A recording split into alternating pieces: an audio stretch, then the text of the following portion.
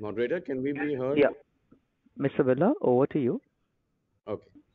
So, good evening and good morning to all the investors who joined us today. I hope that you and your families are well and safe. On behalf of the Aditya Birla Group, I would like to thank you for joining this Hindalco Investor Day. We are connecting, as we know, at a time of steadily increasing global optimism that's been powered by a combination of rapid vaccinations and improving economic parameters. These give us cautious reason to hope that we are now firmly on the path to normalcy. Investor community, all of you, of course, have been Mis- prescient in betting on a sharp rebound in Sorry, economic activity. can you just hold on, Mr. Bill? I think the sound is not coming through. Let's just fix it again. Sorry, operator? Yes, sir. We just checked that. One moment. Yeah, we cannot hear Mr. Birla. So can you please fix it? Just 1 second, Mr. Bill. Yeah, yeah. The, the, So we can hear Dave, him now. Yeah, we were Dave able to was hear him. Dave was Okay. also. Could you all hear Dave before me? Yes. Yes, sir. Okay. Sorry, Mr. Birla, go ahead. I was saying we are connecting at a time of steadily increasing global optimism that's been powered by a combination of rapid vaccinations and improved economic parameters. These give us cautious reason to hope that we are now seeming to be firmly on the path to normalcy. The investor community, all of you, of course, have been prescient in betting on a sharp rebound in economic activity. As a business group, we have always believed that we are trustees of our businesses and it is our role to generate significant shareholder returns and stakeholder value. We actively engage with our stakeholders and have robust mechanisms to seek and incorporate their feedback. While our companies have been doing a fine job at this, I thought it might be interesting for me to get an outside in perspective on our businesses and get a sense from our investors on what we are doing well and where we can do better. Towards this, I recently met with a wide spectrum of investors over the last few months. The experience, I would say, has been both enriching and energizing. One insight that clearly emerged is the scope for us to engage even more meaningfully in order to help our investors understand our business models and our levers for value creation even better. This Investor Day has been conceived to achieve exactly that. Hindalco, as you know, has grown from being India's largest and leading non-ferrous metals company to becoming a world global leader. Over the last decade, as Satish mentioned in his presentation, Hindalco has transformed itself from a company that was heavily dependent on the volatility of the LME to one that is a portfolio of stable and value-added earnings. It has consistently delivered to its stated commitment of size, scale, operational excellence, and profitable growth. This journey has been punctuated by some bold bets and many patient investments. Novelis, which was acquired more than a decade ago, was one such bet. It was viewed with skepticism by many in the investment community then, but has today, as you saw in Steve's presentation, emphatically established itself as one of the best large acquisitions overseas by any Indian corporate. Alaris, which was recently acquired by Novelis, is integrating well and in just a few quarters has surprised us positively both on synergies and operations. Much before ESG became the new buzzword, Hindalco and Novelis embraced good corporate citizenship and made deep commitments and investments in driving this critical agenda. I want to reiterate what Satish shared with you that Hindalco has been ranked as the most sustainable aluminum company globally in the corporate sustainability assessment rankings by the Dow Jones Sustainability Index, and Hindalco is the only Indian company to be recognized as an industry leader. And Novelis, on its part, is a world leader in sustainability with exemplary conditions of being the world's largest recycler. In fact, good corporate citizenship has been a key pillar of our leadership and business philosophy, and this is something that we have reinforced with our actions across the 10 countries in which Hindalco and Novalis operate. Despite a well-proven track record, a world-class management team, and consistent operating performance over a long period of time, Hindalco's market cap does not reflect the inherent strength of the business and the quality of the strategic pillars that form its foundation. This investor interaction is, as you have heard, a comprehensive response to all of your inputs, questions, and feedback. The leadership has taken you through a broad sweep of issues, from explaining the purpose of the company to articulating the strategic pillars of value creation to sharing deeper insights on Novelis's business model to help you understand the conscious ESG choices the company is making.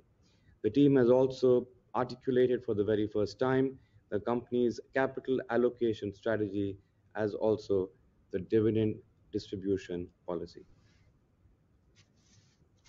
Before I hand back to Satish for the Q&A, I would like to reaffirm my own commitment, that of the company, and that of the group to creating long-term shareholder value. I'm sure that you will find this interaction insightful, and I look forward to more conversations and even more meaningful outcomes. Thank you once again for joining the Hindalco Investor Day. Yeah, thank you, Mr. Birla. And I think that we will now go over to the Q&A session. So operator, can we switch over to the Q&A mode and start the Q&A, please? Thank you very much. Instruction to all the viewers, the presentation copy has now been uploaded for your reference on the website of Hindalco and Stock Exchange. We will now begin the question and answer session. To ask a question via PC audio, please click on the video question button, enter your name and click on the Q&A tab. If you wish to display your webcam, please use on submit request. If you wish to proceed with audio only question, please disable request slider and submit your request. Your name will be announced and you are promoted in the question queue. Please accept the prompt on your screen and proceed with the question. If you experience any technical difficulty while using PC audio, please use audio question button and follow the instructions provided to connect via telephone line and enter *1 to join the queue. Ladies and gentlemen, we will wait for a moment while the queue assembles.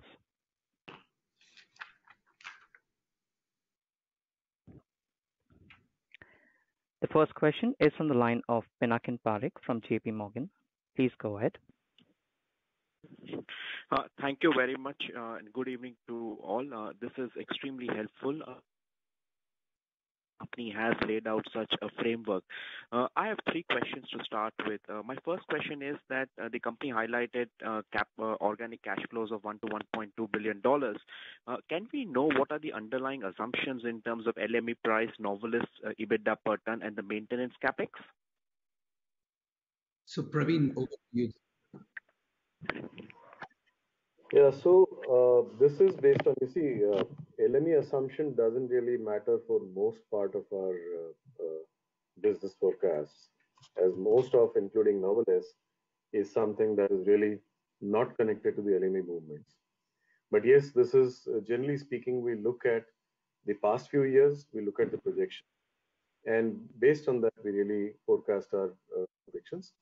We have good understanding of our markets as well. And that's how we really work on it. But if there's any specific question you want to ask, we can answer. So Pinakin, the LME part, we have taken the current projections and not really taken a much higher LME. And the EBITDA per ton on the Novelis side, we stick to our original guidance of 475 to 500. So that is the second point I can give you to come to 1 to 1.2 billion. And so what will be the maintenance capex in this? So the maintenance capex that's built in is 300 million for Novelis and 250 million for Hindalco India on an average for the next 5 years. Understood. So my second question is that in terms of tying Pinakin, the 1 to 1.2 billion is after maintenance capex. Huh? I just wanted to make sure you understood. Understood. Yes. Understood. And so just to clarify, at this point of time in the December quarter, would it be fair to say that the company is running ahead of these numbers? Yes, it would be fair to say that. But we are giving a 5-year outlook, Pinakin, and hence, to take the point, we have tried to stay, conservative because, cycles can come up and down. So we are saying 1 to 1.2 billion, but you're right, at the end of Q3, we are running ahead of that. Understood. So my next two questions are that in terms of the revision of the cash flows, roughly 8 to 10% is towards shareholder returns, and roughly 10 to 12% seems to be towards treasury. Now, what would it take for the shareholder return to increase from 8 to 10% in terms of the operating cash flow? Praveen, you want to take this? Yeah. So as you know, we have written that it's a percentage of the cash flow, as we have defined a discretionary free cash flow, which can be put to either deleveraging, put to growth capex, and put to the shareholders' returns. Now, you should take this as more directional and as a percentage of the overall cash flow. It is obvious that the cash flow is going to increase once the investment in growth capex happens. That will add to the overall profitability and cash flow. This will not remain static. But we are trying to give an overall direction in terms of percentages. So as the basic number increases, the absolute amount of shareholders' returns will also increase. Thank you. So my last question is, at this point of time, would the management want to lay out an ROE roadmap as well in terms of over the next 5 years as the cyclical element of earnings reduces and the steadier annuity business stream of Novelis keeps on increasing? Should we expect a large ROE expansion as well? Praveen? Yeah. So yes, there will be an expansion. We would not like to lay down exact numbers here at the moment because there are various projects, as you've seen, in the pipeline in Novelis as well as in the Indian various business segments. Each one of them has a certain return on capital, which will add to the for the company as a whole. It all depends on how quickly we can execute, how far we can go, and how the business cycles also turn. But our confidence is that this will definitely help. And this is different from upstream investments largely, where upstream investments take a lot of time and a lot of effort, a lot of capex, which actually subdues the ROE for a short period of time or medium period of time. But these projects are modular, first of all. As you've seen, these are not very large investments per se, per module of investment. And then these are additional, these are incremental. So they leverage on the existing strengths and the existing infrastructure. So sure, there will definitely be an expansion of the ROE going forward.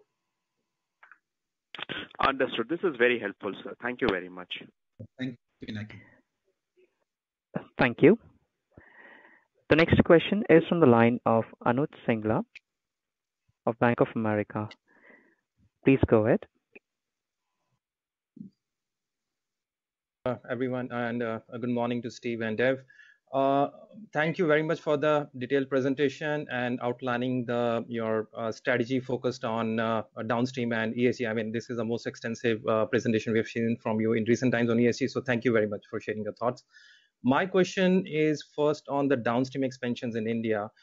You talked about 900 KT of target in India. My question is, what role can Novelis play in that expansion in India? Now, we have seen you have done a lot of work already, but going further, what kind of collaboration we can see from Novelis side? Yeah, I think that, Anuj, that's a very good question. And if you see the expansion that we first did in what we call the phase 1 in Hirakud, and today Hirakud is now nearly producing 135 KT. The amount of technical support that we received from Novelis over these last 3 years has actually enabled us to bring the product quality and consistency up to that point. I'll also share with you that with Novelis' support, the first can body stock is going out of the Hirakud plant in March, going to customers in India. So for us, this the second phase, which is the 300 to 600, which is largely going to happen in Hiraku, is very much dependent on that technical synergy with Novelis. And I think that with their expertise on rolling mills, on the rolling process, we are going to be able to do this expansion, which is quite people, process, quality dependent. So I think that, you know, the other part of the differentiator for Hindalco is having that Novelis expertise when we do this downstream expansion. Okay, thank you very much, sir. The second part is what kind of collaboration on recycling can we see? So Novelis has obviously the biggest recycler. Yes. We have seen your competitors on the steel side starting a pilot on recycling in northern part of India. How do we see that shape up for us in India? So another very good point, Anuj. We are already in deep discussions with the Novelis experts. In fact, down to the point of what technology and what furnaces need to be bought. But we intend, and I think I've been saying it in some of the quarterly calls, we will be putting a big aluminium recycling project in Gujarat over the next few years. And we are doing this very closely with Novelis, trying to get the right technology mix right. So that is the next place that we will be expanding. I think Praveen's talked about the 100 KT of copper recycling that's being put in place, but we are also going to be putting aluminium recycling. So as Hindalco goes into this downstream strategy in India, recycling will be a big part of that. Okay. And lastly, on the capex side, in Novelis, you have laid out a very firm plan for 900 million of capex. The total target is 1.5 billion for the next 5 years. Where can we see the remaining 600 million going? Any particular segment we should be focusing on? So Dave, you want to take that, or Steve? Sure, sure, I can take it. So just to be clear, the 1.5 billion is our next 5 years. And the only thing that sits in there is the remainder of what's left from a capital standpoint to spend on the 2 auto finishing lines, which is not significant, and then the Pinda expansion, and then China, which is 300 million. The remaining part of that, so it's a larger amount than what you had said, is earmarked towards further organic growth. And again, these are going to be a variety of projects. I think you should be thinking about recycling and casting capacity as we further support our customers' pull for high recycled content and lowering carbon footprints. I think you'll see further auto finishing expansions down the road. And then a lot of this is smaller debottlenecking, continued initiatives on automation, on world-class manufacturing to continue to drive further capacity out of the system, which we've been doing over the last several years. We can't probably get any much more specific than that. I can tell you, as Dev said in his comments, we're excited about the opportunities, and we'll do it in a very financially prudent way. But certainly see a lot of market growth and a lot of organic opportunities in front of us. Thank you. Thank you. Thank you, Steve. Thank you, Mr. Pai, for the answers. Thank you. The next question is from the line of Indrajit Agarwal from CLSA. Please accept the prompt on your screen and go ahead.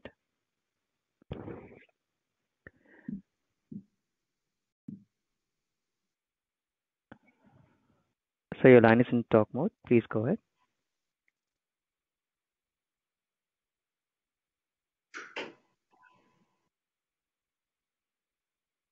It seems that we have lost the line. We will move to the next question. That is from the line of Satyadeep Jain from Ambit Capital. Please go ahead. I thank you for the opportunity. Can you hear me? Yeah, we can hear you. Go ahead. Yes, I'm sorry if this has already been asked. On the capital allocation front, you outlined $1.5 billion in capex, growth capex in Novelis. After the debt reduction, there is significant free cash flow that far exceeds the growth capex you outlined. So as you achieve your deleveraging targets over the next couple of years, and your use of cash flow is largely going to be growth capex from Novelis, or is it?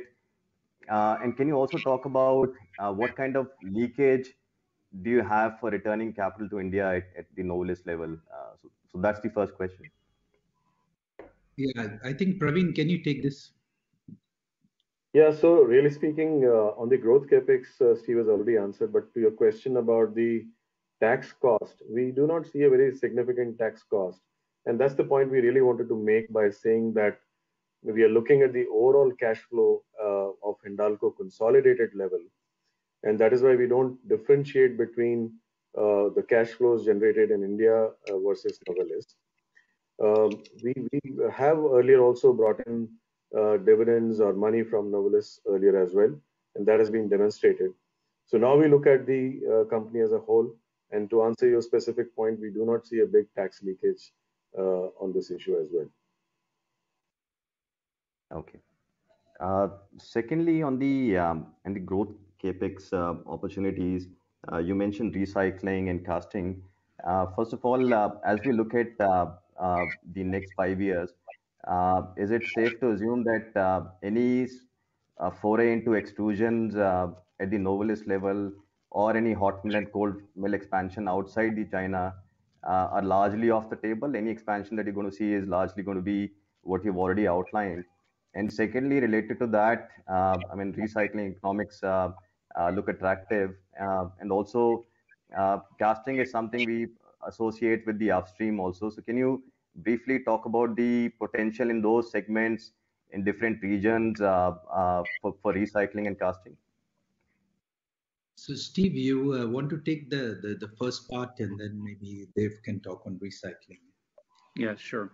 So, so as it relates to expansion, again, when we talk about casting, we're talking about sheeting it. So just the front end of ours. And a lot of times when you couple casting with recycling, you want to be in the geographical region of where you're collecting your scrap, and then you can put it into your hot mills.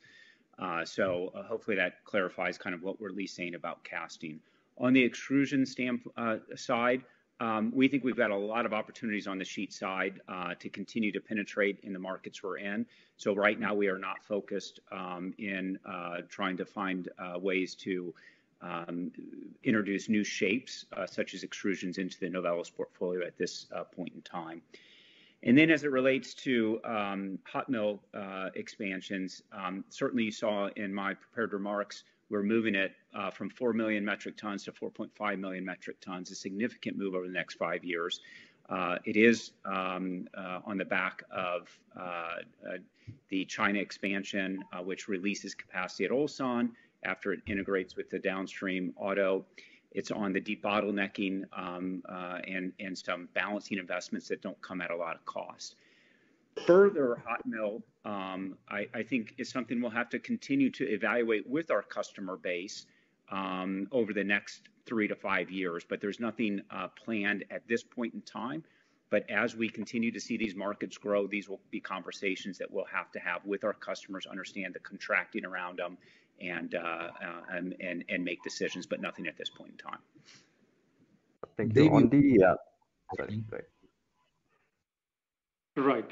So let me talk about the recycling and the economics of capacity expansions on recycling. So we actually have a very high level of confidence on the attractive economics of expanding into more recycling. And there are a couple of reasons why we feel so.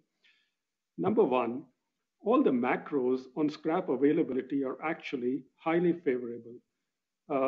As the focus on sustainability keeps going up throughout the world, we see attractive recycling rates, therefore ensuring more scrap availability. For example, in the US, about 700 million tons of the scrap goes into landfill, and we will really be able to sort of advocate, and actually the entire system will be sort of working on advocacy of getting more into the system. Number one. Number two, we also see the auto end of the life cycle starting to help us from the middle of the decade. So as the first generation, for example, of the aluminum intensive vehicles like the F-150 are phased out, it will increase the availability of scrap and particularly high grade auto scrap into the system. So really across the world, the sustainability wave is actually going to make recycling and availability of scrap more attractive. So we see a high potential in expanding further on the recycling side. Thank you. Steve, just on the debottlenecking, is it possible to share more details on what kind of opportunities do you see in debottlenecking, where those opportunities are, which regions, which products?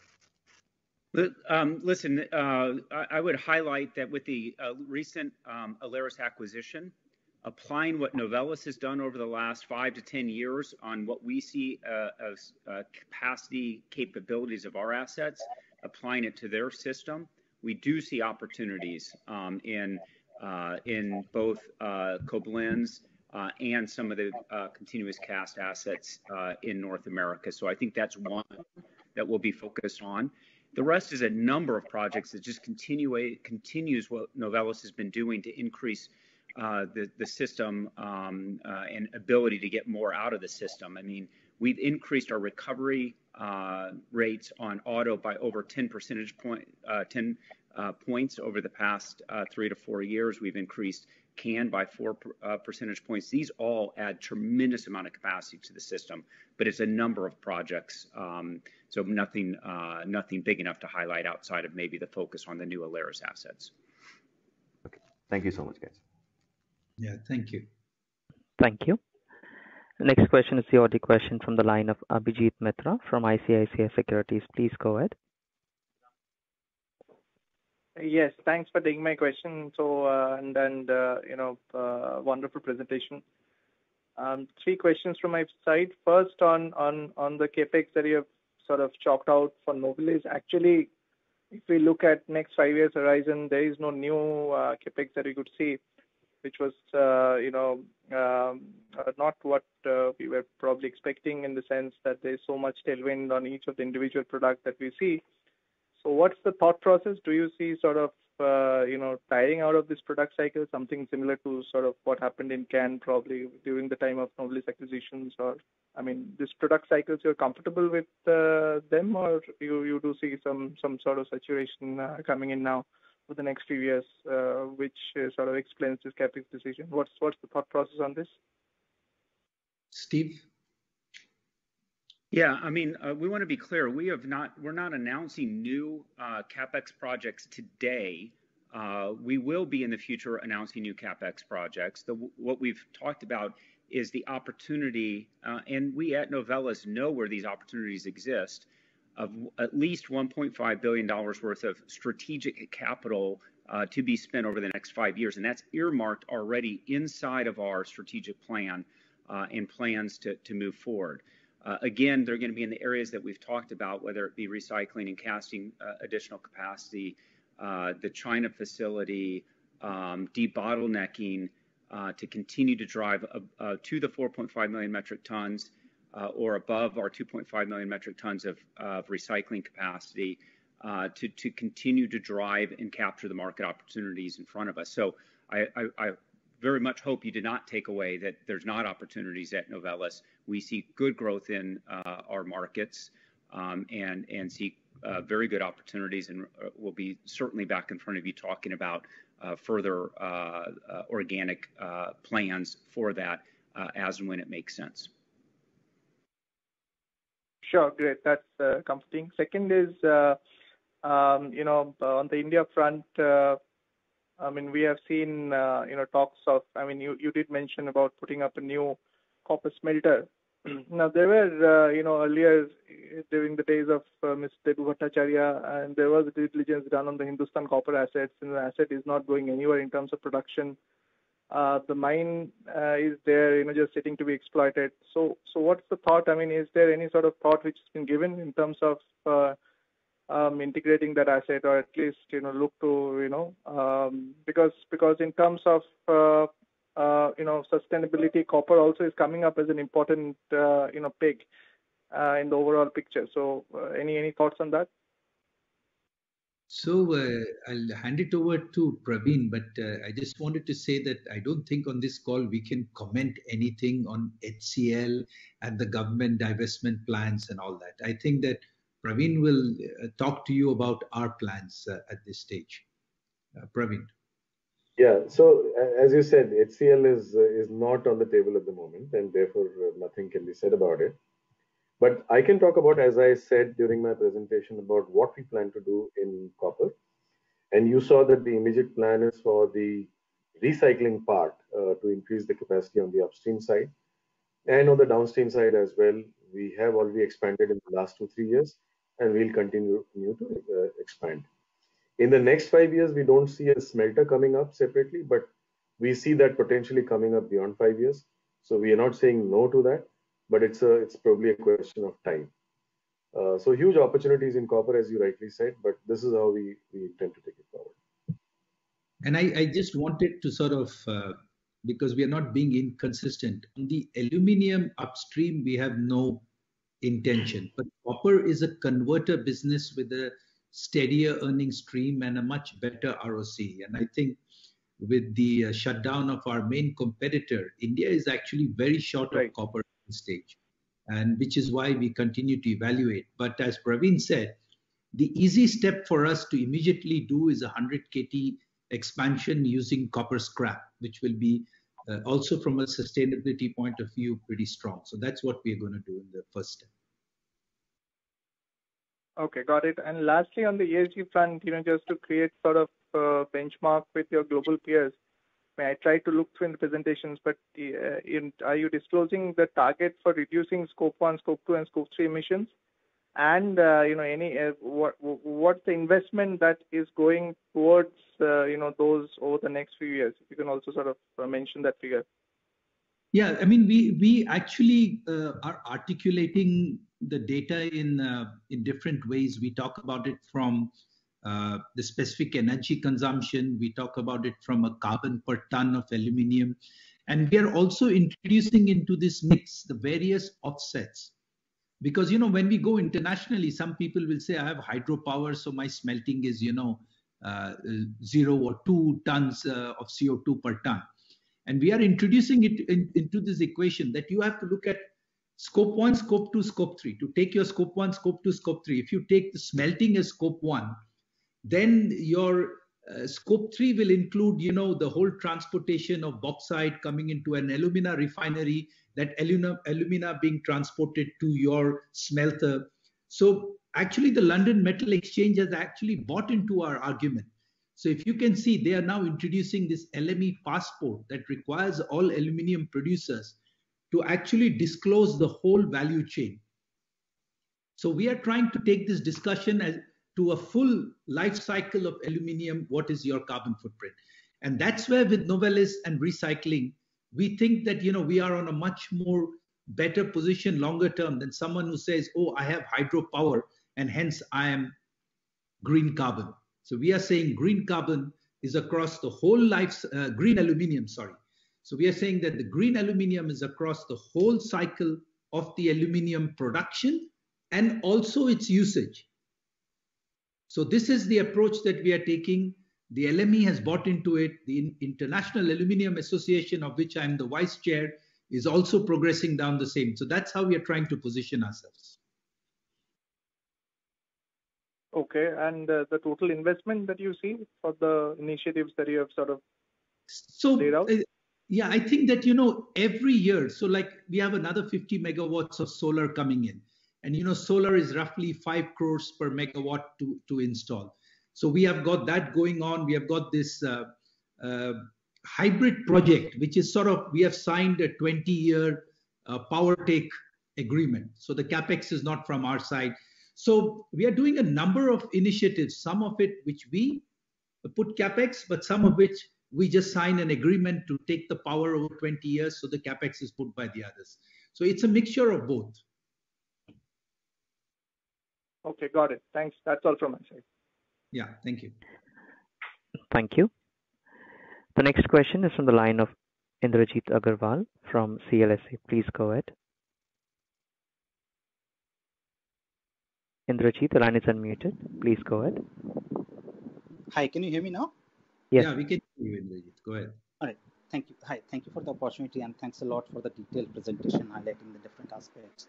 I have three questions. First, can you shed some light on the competitive scenario of the FRP and extrusion products in India, particularly from the import perspective?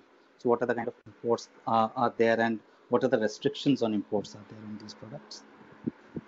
Okay, let me take that. So, the competitors in India first of all, there's no large competitor in FRP, and there's one large competitor in extrusions, which is Jindal Extrusions. But largely, the downstream market, besides us, is a lot of very small players.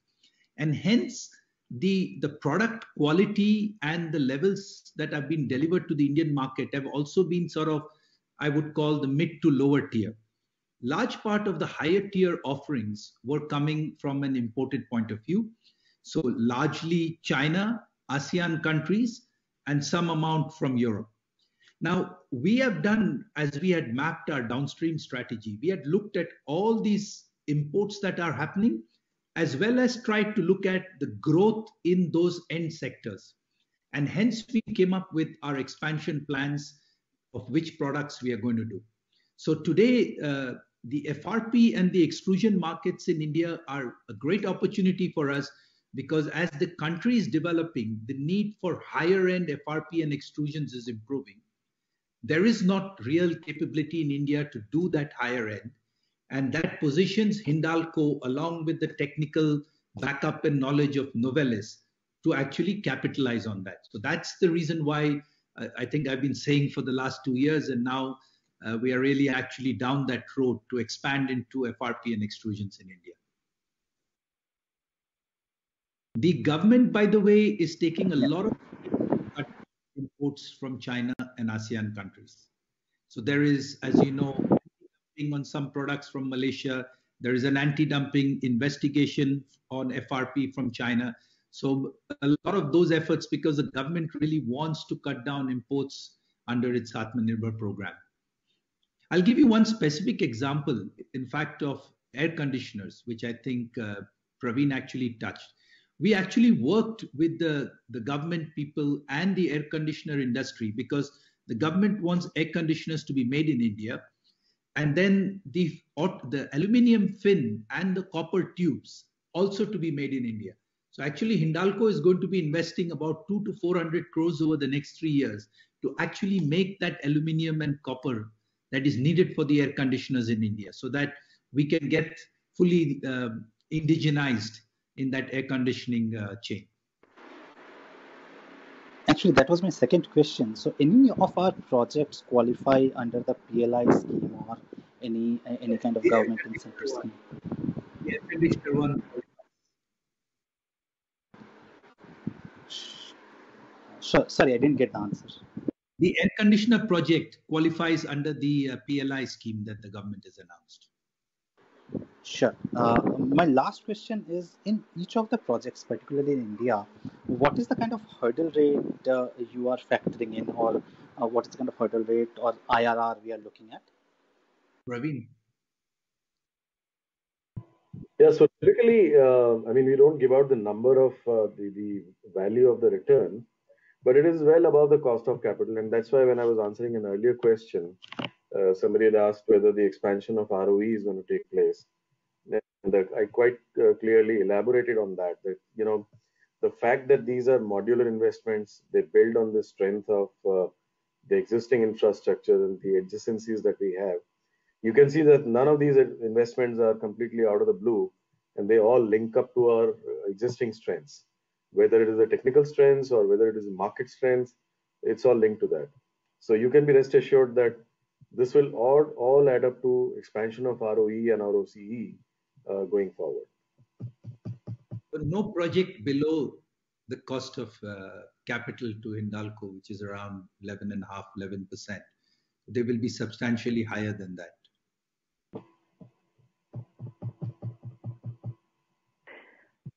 A couple of years back, you had mentioned that. Sorry, Mr. Agarwal, request you to please repeat your question. Is there some disturbance from your line? Sure. So one last question, if I may. I remember in a couple of years back, you highlighted downstream capacities going up from 300 to 600 KT and EBITDA going up from $50 to $150 per ton. So that for that, our total investment is roughly about $650 million. Is that understanding correct? 650, no, I think that if I remember right, what I had said, we will do 300 to 600 and we'll be roughly spending about 6,000 crores over the next 5 years is what I had said. I think that from that 2 years point of view, we are now starting to give very specific projects that you have seen detailed out there.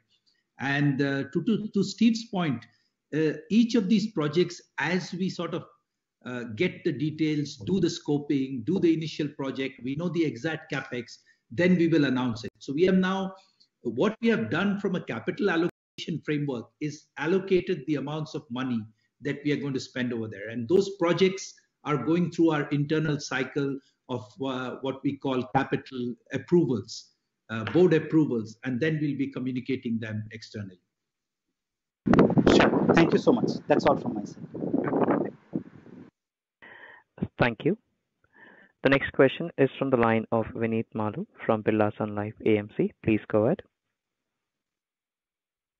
Hi, good evening and good morning.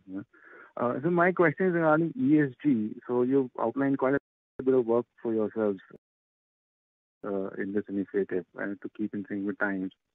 Just wanted to understand this ESG-related capex that we are going to spend, and some will come in form of contracts with external parties. So whatever we spend, is it part of the maintenance capex of overall $450 million or that we've outlined, or is it over and above that? So Vineet, there is a certain amount of capex that we have to put, as you know, for SOx, NOx, PMI. That we have included in maintenance capex. So which is the FGDs, the NOx reduction, the ESPs, those are under maintenance. The renewable power, all gas projects, the hybrid with pumped hydro that we are talking to some people, those are not in that capex. And we largely think those we will do with a partner. I mean, to give you an idea, we don't intend to go captive on renewable power completely. We think that, we are going to connect most of our plants to the national grid. And we will be working with partners because on renewable power, whether it's solar, whether it is hydro, you need scale. So we can put 50 megawatts, 100 megawatts in Aditya and Mahan. But to actually get towards net zero carbon, we have to up that game quite a lot. So there we are going to work with external people. Okay, understood. My next related to this, so some of these projects are actually going to add to your profits, right? Like uses of renewables, reduction in specific power consumption, etc. And some might involve a bit of a higher cost, right? Like removal of waste, etc., zero liquid discharge, and all those things. So, is there an assessment of what is the net effect on our profitability, as a result of these initiatives that we can understand over a period of time? So look, there are some projects where we don't go and look at the IRR, to be very honest. If I have to look at zero water discharge, if I have to take a look at the red mud that we are sending to the cement plant, we need actually to put it in a tailings dam, it's cheaper. But it's just not going to be acceptable going forward. So what we are trying to do on one hand is going green is not going to come for free. We completely accept that. Yeah, I agree. It's a must to understand that, what is the net effect. That's all. I think that, with that, many of the things that we are doing from an efficiency point of view is actually going to help to keep our cost under control. So we look at, we have already in the last 2 years put so much solar. Most of 11 of my plants are ZLD. But if you look at my cost of production for aluminium, we have held it in the first quartile. So that is the balance that we will be internally doing. We intend to keep all our aluminium production in the first quartile. And I think that the challenge for us is, of course, Hirakud, which is right now the most expensive. But there we are getting in quite a few projects to bring that specific energy consumption down. Okay. So my last question is on the capital allocation part and clarification. So, honestly, it seems currently you're running ahead of of the target that you've outlined for deleveraging. And I know it's a volatile world. Anything could happen to LME, etc., or to any part of the business. But assuming that you overshoot your cash flows or undershoot your cash flows, then how do these buckets change, right? It's not really possible that your growth capex would expand to fill the available resources or reduce to fit the less available resources, right? So how do we allocate between the balance of stuff? If you're doing much better than expected, then would higher proportion go to shareholders? I know you outlined percentages, but it's not something as clear to me right now, because your growth capex it might have flex, but it cannot have too much of flex, right? Yeah, okay. Steve, Praveen, I can see you're ready with No.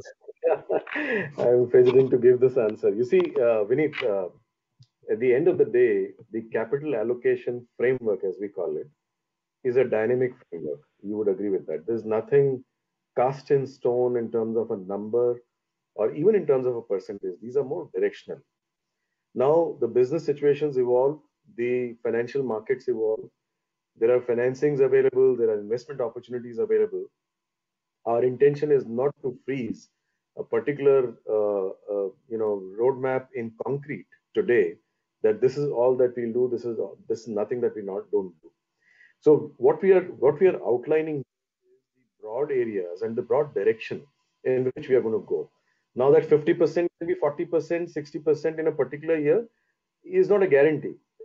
We are telling you a 5-year story the way we look at it today. Maybe 1 year later, 2 years later, things are a little different. We'll come back to you and we'll explain to you if there's a change in the thinking, and if the numbers are changing, we'll come back to you and explain to you what we are doing, what new things are coming up, and why we are doing it. So take it in that spirit, I would say. And that's how we look at it. But we want to be mindful. The fact that we have these 3 pillars, they actually indicate or signify the 3 broad priorities that we have. Growth, because we want to make sure that the business grows.